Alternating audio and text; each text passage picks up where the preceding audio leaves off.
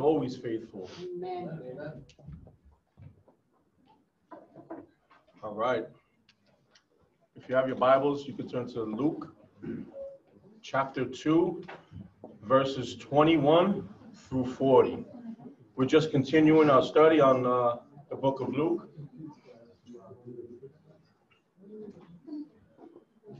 And you'll notice the Prince of Peace being highlighted throughout the entire Bible. And I'm going to clarify some of that here today. Amen? Thank you, Lord. When you have it, say amen. Luke chapter 2, verse 21 through 40. Amen. All right, everybody there?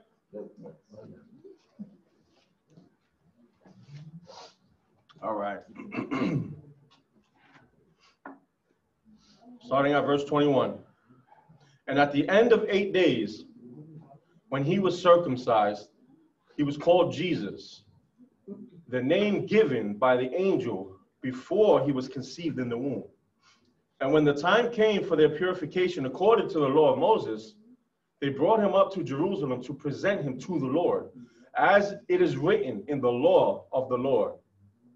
Every male who first opens the womb shall be called holy to the Lord, and to offer a sacrifice according to what is said in the law of the Lord, a pair of turtle doves or 2 young pigeons. Now there was a man in Jerusalem whose name was Simeon, and this man was righteous and devout, waiting for the consolation of Israel, and the Holy Spirit was upon him.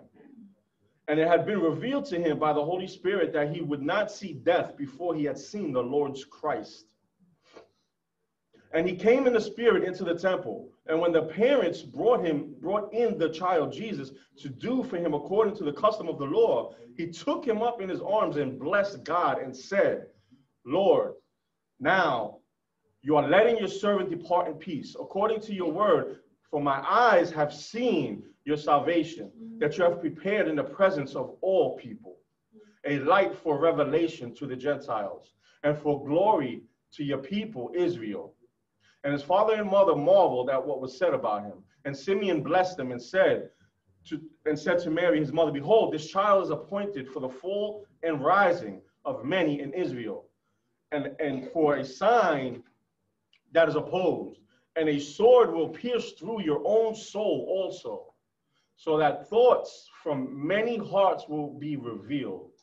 And there was a prophetess, which is the accurate title for a woman prophet, Anna, the daughter of Phanuel, of the tribe of Asher. She was advanced in years, having lived with her husband 7 years from when she was a virgin, and then as a widow until she was 84. She did not depart from the temple, worshiping with fasting and prayer day and night. And coming up at that very hour, she began to give thanks to God and to speak of him to all who were waiting for the redemption of Jerusalem. And when they had performed everything according to the law, they returned into Galilee, to their own town of Nazareth. And the child grew and became strong, filled with wisdom, and the favor of the Lord was upon him. Today's message is titled, Christ Revealed. Christ Revealed, for those taking notes. Christ Revealed. And point number 1 is the revelation of salvation. They said, the name Jesus, if you don't know, means Jehovah is salvation. So his name means salvation. He is salvation. There are 3 ceremonies that take place here. The first one is the circumcision, right? And for those that do not know, I went over this 2 weeks ago, but I'll touch on it real quick. Circumcision was the physical sign that a man was part of God's covenant, the covenant that he had made with Abraham back in Genesis 17, right? So the second ceremony is the purification ceremony. The purification ceremony took place 40 days after a male child was born and 80 days after a female child is born. The woman, right, that gave birth to the child, she could work in and around her house be around family members and stuff like that, but she couldn't take part in any religious ceremonies or be in any temple. So after the 40 days were up, that's when she can go and present her offering to the Lord in the temple, right? And that offering to the Lord should have been a lamb, which was for the burnt offering, and a dove or a pigeon for the sin offering, right? And the priest would take the offering that the woman would bring, and he would sacrifice it. And after him sacrificing the animal that she had brought, he would declare her clean, according to the law of Moses. And if a lamb was too expensive at this time, as we read in the text, they can bring a pigeon or two turtle doves, which is the case here, which would signify that a person cannot afford a lamb. So they would bring the two birds. Amen? So that, now the third ceremony was the dedication of the child, in which every firstborn, like the scripture said, had to be dedicated to the Lord. Again, as stated in Exodus chapter 13, verse 2, which says, every firstborn of Israel, both man and beast, belongs to the Lord. So Mary and Joseph, right, now they're in the temple. They're there with their baby Jesus, and they're offering up they're presenting their offering for the purification process. And they also had to bring an offering, listen to this, I want you to pay attention, to redeem the child back from the Lord. All right, pay attention. Every firstborn child had to be redeemed from the Lord for 5 shekels. Every firstborn animal and person needed to be dedicated to the Lord, as we read in the text. Every firstborn animal and person had to be dedicated to the Lord. The animal you would sacrifice. The child, you would go to the temple and redeem him back from the Lord. And I'm going to explain.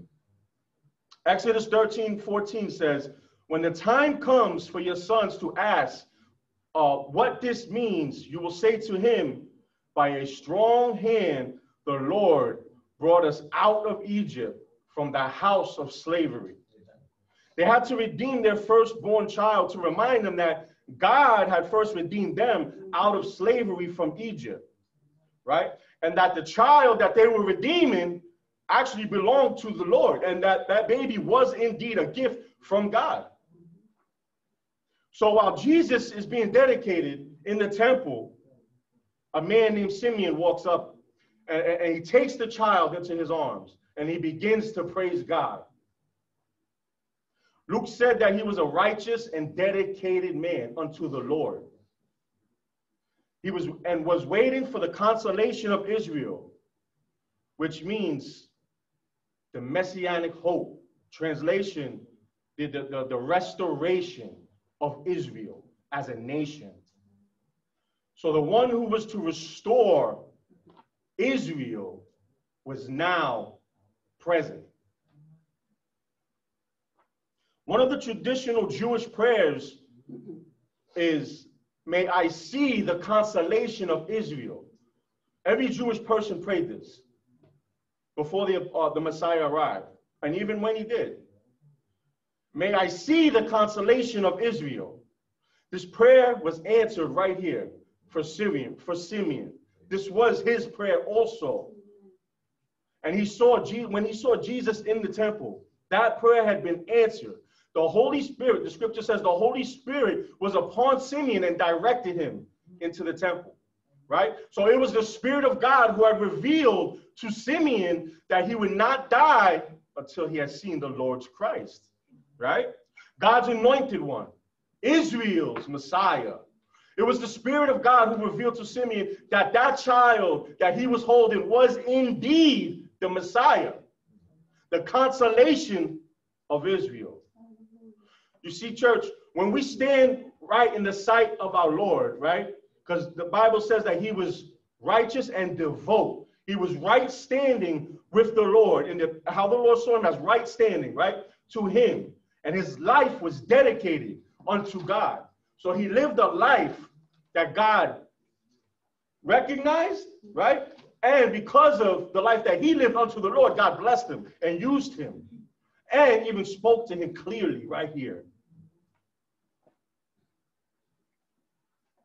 God, like my wife was singing, God is always faithful to his word. Luke 1:37 says, the word of God will never fail. God kept his promise here with Simeon as we read in this text, right? Amen. Why? Because he's shown himself to be faithful in answering the prayer that he told Simeon that he would not die unless he's seen the Christ himself, the Savior, the consolation of Israel, the one who everyone was waiting for at this time. The restoration of Israel was now here, right in front of Simeon's face, in his hands. After a lifetime of waiting for the Messiah, after a lifetime of asking the Lord for the restoration to come upon the nation of Israel, he now holds the Lamb of God, the ultimate sacrifice, in his hands. I could only imagine the joy that Simeon was experiencing at this time. A man that knew his life was in God's hands now holds God in his. Hallelujah. And his words of praise expressed that deep joy that he was experiencing. His praise in Latin is called Nunc Dimittis, which means, now let's depart. He says, you're letting your servant depart in peace, according to your word. For my eyes have seen salvation, that you have prepared in the presence of all people, a light for revelation to the Gentiles, and for the glory of your people, Israel. The salvation which Simeon saw was not just for him and the Jewish people and the nation of Israel. He did not view the Messiah's coming and arrival as only benefiting him and Israel. The Messiah, Israel's king, who the scriptures testify would sit on the throne of his father David, was the light, and I want you to pay close attention from here on out, was the light of revelation to the Gentiles. Luke was stating that from the very beginning, it has been God's plan to offer salvation to the Gentiles as well as the Jews. From the very beginning, Old Testament and New Testament. This truth of these prophecies that in the Old Testament, Simeon was aware of these prophecies. And his words reveal his knowledge of these Old Testament prophecies, of a salvation that would be for the Gentiles as well as for Israel. I want you to keep in mind something. Prophecy should always be in line with the word of God. Right? This right here is a prophetic proclamation that is directly in line with God's word. Prophets do not predict the future. I want to highlight that, okay? Prophets do not predict the future. They are used by God as his mouthpiece to speak the truth of his word on his behalf. Make sense? Mm-hmm. Confirming what is already known to be true in the scriptures, in his word. Simeon was a chosen vessel of God right here, confirming the truth of God's word to Joseph and Mary about salvation being for everyone. Psalms 98 verses 2 and 3 says, we know that psalm is in the Old Testament, right? I am the Lord. I have called you in righteousness. I will take you by the hand and keep you. I will give you as a covenant for the people, a light for the nations, plural, nations, not singular. To open the eyes that are blind, to bring out prisoners from the dungeon, from the prison, those who sit in darkness. He is a light in the midst of darkness. Amen. He is the hope in the midst of doubt. Isaiah 52:10 says, the Lord has bared his holy arm in the sight of all the nations, that all the ends of the earth may see the salvation of our God. Salvation did not just appear, like I said before, in the New Testament. It has always been God's plan from the very beginning. Amen. Simeon continues to bless Joseph and Mary by saying in verses 34 and 35, behold, this child is appointed for the fall and the rising of many in Israel, and for a sign that is opposed, and a sword will pierce through your own soul also, so that thoughts from many hearts will be revealed. Jesus Christ was the cause of many falling and rising, is what he's saying here. The child was to be what the scripture calls the stone of stumbling, right? The chief cornerstone. Many would stumble and fall over him. Pay attention. In other words, they would not notice him, right? They would not look for him.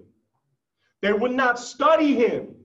We can apply that to today. We will not study him. Many would not prefer him because he's not popular. Most will not choose to follow him. Most will not believe in him as being the very salvation that he offers us today.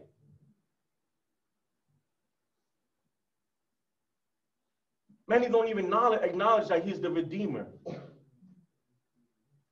And being the Redeemer of Israel, the consolation of Israel, the restoration of Israel, he has also been sent to restore each and every one of us. Right? They would reject him and the salvation he was offering. They would choose another way other than God. Wow, it's nothing new under the sun, right? The word does not change. God is the same yesterday, today, and forever. We can still apply this. Amen. The Old Testament is not irrelevant, as many say. It is not. And in them choosing what was right in their own eyes, those of us that have been around for a while know what the scripture says about that, right? Proverbs 12:15 says, fools will think that their way is right, but the wise will listen to others. Therefore, they would stumble and fall over him because they would not listen to the message of salvation being preached by others. How can one know unless a preacher is sent? Amen. Like right here, right now, the Lord has sent a preacher to you, right? To deliver a word of salvation. So they would stumble over him as a stone that was lying in their path that they did not see. And others would rise because of him. They would take notice, the ones that rise. They take notice of him. They choose to follow him. They choose to receive the message of salvation. Right? And they believe that he is the salvation that he says and claims he is. Therefore, he would become their foundation, their rock, their chief cornerstone. Jesus Christ, the Son of the living God, will cause every person at some point in their life to make a decision. Amen. Amen? Amen. God does not send anyone to hell. That choice is up to us. I want to clarify that. That is our choice, right? Yes. We choose our path. Whether to follow and obey the word of God and acknowledge the call of salvation and answer it, or reject them, like the scripture says here, and fall away. We would either, just like then, it's the same now. We either accept who he is and what he has done on the cross at Calvary for us and rise, or we fall because of our rejection of him, right? The falling and the rising is in reference to where we would spend eternity, according to our response, right? You're either going to rise to heaven for eternity, or we're either going to fall into hell for eternity. And I know it may sound harsh, but it's the truth of God's word. Right. Matthew 21:42 says, the stone that the builders have rejected has become the cornerstone. The chief cornerstone, meaning what? He is the necessary piece that's needed to bring man to God. Hallelujah. Right? The corner, it connects to. He's the piece. He is what's needed to restore. He's the restoration, right, for the relationship of man with God, so that we are reconciled back to our Creator, our Maker, our Heavenly Father. How He designed and created us to have a relationship with us. That's why He created us, so that we can have a relationship with Him and be right standing and dedicated unto Him. 1 Peter 2:7-8 says, one of the amazing things that I've learned here in this church, which I love, is that, which is very important, that Scripture interprets Scripture, right? 1 Peter 2:7-8 says, the honor is for you who believe. But for those who do not believe, the stone that the builders rejected has become the cornerstone. Listen, he's going to say why. And a stone of stumbling and a rock of offense. Why? Verse 8. They stumble because they disobey the word, as they were destined to do. They're destined to stumble because of the rejection of salvation. Isaiah 53, verses 3-5 says, he was despised and rejected by men, a man of sorrows and acquainted with grief. We turned our backs on him and looked the other way. He was despised and we did not care. Yet it was our weaknesses that he carried. It was our sorrows that weighed him down. And we thought his troubles were a punishment from God, a punishment for his own sins. He was pierced for our rebellion, crushed for our sins. He was beaten so we could be made whole. He was whipped so we could be made healed. Mary witnessing her son, Jesus Christ, hanging on the cross, having been rejected by man. That was going to be the sword that pierces her soul, Luke says. Mm-hmm. Right? Mm-hmm. And for Mary to witness what he endured and him hanging on the cross was going to be devastating to her. That's what was going to pierce her heart, is what Simeon was saying here. Prophetic word, right? Coming in line with God's word because it was fulfilled. You see how prophecy works? And this was all part of God's plan from the beginning. That we, as a people, may be redeemed, set free from the bondage of sin. Galatians 3:13 says, Christ redeemed us from what? From the curse of the law, by becoming a curse for us. As it is written, cursed is everyone who hangs on a tree. What am I saying? He took upon himself the penalty of sin, which should have resulted in our death, our sin, right? And as a result of our sin, rightfully so, we should be going to hell. Romans 6:23 says, the wages of sin is death, but the gift of God is eternal life, only in Christ Jesus our Lord. The wages of sin is death. The wages, what is a wage? Something that we earn, right? When you work, at the end of the week, you expect your wages, right? For what? Something you've done. So the wages of sin is death. So how we live our life, if we live our life in a state as a slave to sin, bound, right, by the sin, our payment, rightfully so, should be going to hell, right? But the gift of God is eternal life in Christ Jesus our Lord. So now we have a shot. We have a chance. Now we have an opportunity to be right standing with the Lord and dedicate our life unto him, our hearts unto him. He became the substitutionary atonement, right? He who knew no sin became sin. He took upon his shoulders the sin of the world, giving everyone the opportunity to spend eternity with God.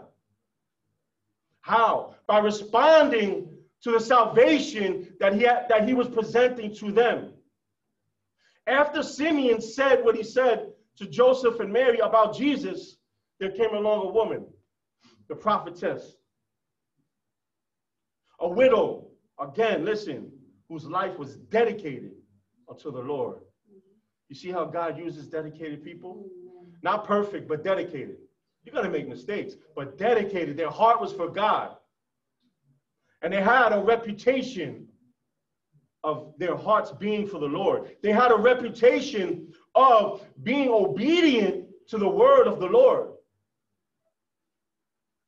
Her life was obedient, as the scripture says, with prayer and fasting, always being in the temple. As soon as it opened, she went there, praying and fasting unto the Lord. She walks up to them as Simeon is praising God for the child Jesus, acknowledging who this baby is. And she begins to give thanks to the Lord because the identity of Jesus Christ, the Messiah, the salvation himself in the flesh, was revealed. She takes now she has to take what she knows. And the scripture says that she goes out spreading proclaiming the good news, right? To all that were waiting for the redemption of Israel, the consolation of Israel, the messianic hope, but he has now arrived. The Old Testament prophets had spoken of the appearance of Christ in the temple. They spoke of Jesus in the temple. They knew that they were witnesses. At this point, Simeon and Anna knew right here that what they were witnessing was the Old Testament prophetic words of the Lord now coming to fruition, now have been birthed, been brought to life, because the Messiah, right, the consolation of Israel has now been born. He's arrived. He's here. Malachi 3:1 says, "Behold, I send my messenger, and he will prepare the way before me. And the Lord whom you seek will suddenly come to his temple. And the messenger of the covenant in whom you delight, behold, he is coming, says the Lord of hosts." Joseph and Mary's primary intention for going to the temple was to fulfill the requirements of the law, right, pertaining to the birth of Jesus. This is a divinely inspired meeting that God had prepared so that the consolation of Israel, the messianic hope, can be acknowledged. So they take, again, what they now know and see, and they go and they spread this good news. Amen. I want you to know that life does not hold or pause for anybody. Mm-hmm. One thing you can never gain back in your life is time. And it's precious. It's important, right?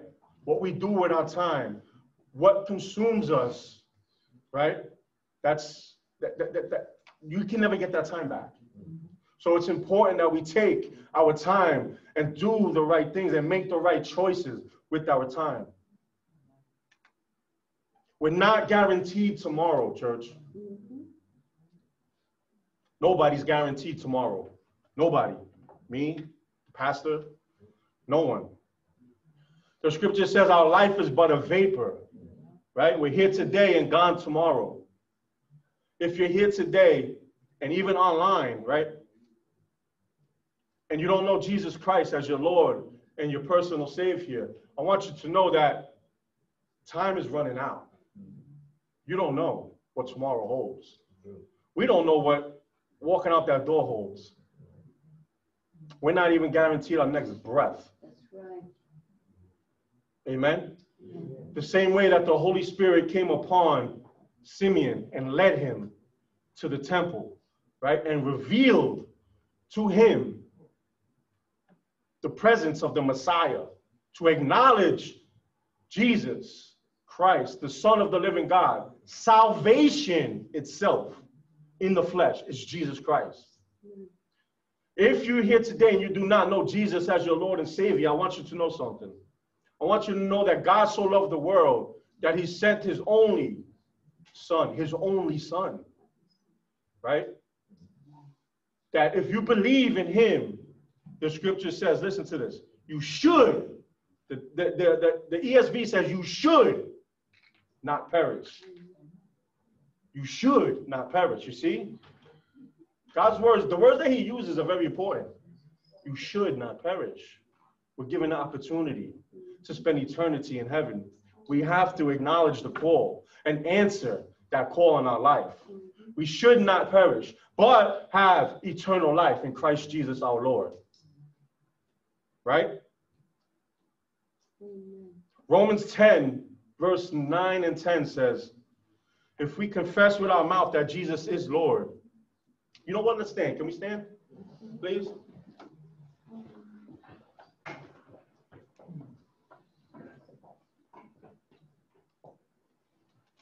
Thank you, Lord. I know everybody's tired. It's been a busy morning, right? Thank you, Lord. You know what? Let's just close our eyes, please. Every eye closed. Thank you, Jesus. Thank you, Lord. My God. Romans 10, verses 9 and 10 says, if you confess with your mouth that Jesus is Lord and believe in your heart that God raised him from the dead, you will be saved. For with the heart one believes and is justified. That word means just, as if you never sinned. And with the mouth one confesses and is saved. If you have not trusted Jesus, the Son of the living God, as your Savior, God's very own Messiah, the Savior of the world, who the Holy Spirit is revealing to you right here, right now, I encourage you to respond to the call. Respond to spending eternity in heaven with our Lord. Jesus is the only means of salvation. He is the only way to spend eternity with our Heavenly Father. If that's you today and you do not know him as your Lord and personal Savior, I just want you to repeat this prayer after me. And everyone can join in on this prayer so nobody's left uncomfortable. Say, dear God, I do believe that you sent your Son, Jesus Christ, to die for my sins and resurrect on that third day. I ask you, God, to forgive me all my sins. Wash me, cleanse me with the precious blood of your Son, Jesus Christ, that was shed on the cross at Calvary. Thank you, Lord, for saving me. Thank you, God, for making me new. I love you, Lord, and we praise you, God. In Jesus' name, amen and amen. That's it, guys. Dismissed. If that was your first time, if that was you and that was your first time inviting the Lord into your life, I would like to talk to you guys up here, please. So but we're done. We're done. Oh yeah, Miriam. Mike first, no? Yes, Mike. You first, Mike. Yeah, I always mess that up, but that's. You can tell he's a preacher. He hogs up the pulpit. Hey, listen, you know what I sensed this morning? And I recited the scripture early, but many of you were not here. In Psalm 34, verse 19, it says, many are the afflictions of the righteous, but the Lord delivers him out of them all. Now, I know there's a lot of people going through some heavy trials and tribulations right now. You know, the scripture also says, as Wayne was preaching about, all those that call upon the name of the Lord shall be saved. It's not just the saving of your soul, which is most important, but saved in whatever area you need God to come and intervene. You know, a few days ago or last week, we had a young lady that stayed with us, And I have never seen anybody experience a seizure, but she had a seizure in our midst, in our home. And Pat called for me. I was in the room. I came up behind the young lady and brought a chair, and Pat sat her down, and Pat straddled her. And as she was shaking violently, Pat just said, Jesus, Jesus, Jesus, Jesus. And the Lord just came and started to calm her. And I saw this before. I've heard of this happening before, and I've seen it before, that sometimes you don't have the words, but you just need to call out to Jesus. Amen. And you know, sometimes there are seasons in our lives that we go through. But keep this scripture in mind. It says, the Lord is my light and my salvation. Whom shall I fear? The Lord is the strength of my life. Of whom shall I be afraid? So what we're going through, sometimes we just hold on to that. The Lord said he'll never leave us nor forsake us. The scripture even says that he made darkness his secret place. So Jennifer and John, I know you're going through a season, a dark one, but Jesus said that even in that, his secret place is there for you. Amen. Bridget, I know you got news of losing another family member this morning. You know what? Well, then there's just an awesome call on your life if God knows that you can endure and take these things on, because you're on fire for God as it is. So there's just so much more in store for you. And I know there's many others that are in here. Dee lost her husband a couple of years ago, and she just loves God, and her husband was just a precious man. And I can imagine that he is missed. However, one day you'll see him again. Amen. But not yet, right? Not yet. Amen. Thank you, Father, Lord. I am thankful, Lord God, for the way the word came forth this morning with clarity, Father God, proclaiming Jesus as Lord and Savior. God, for those, Lord God, that have never asked him into their lives and prayed that prayer, Father, I pray, Lord God, that you, Lord, would draw them, Father, into your kingdom, that they would know the presence of God, that they would know the saving grace of the Lord Jesus Christ. And we bless you, and we ask you to bless the food and the fellowship, Father God. We know you will, Lord. Thank you for your presence in this room. Thank you for your presence in our lives, Lord God. Thank you that you're with us always, God, till the end of the age. In Jesus' name we pray. Amen. Amen. Amen. Amen. Miriam's going to come up and share something. Thank you.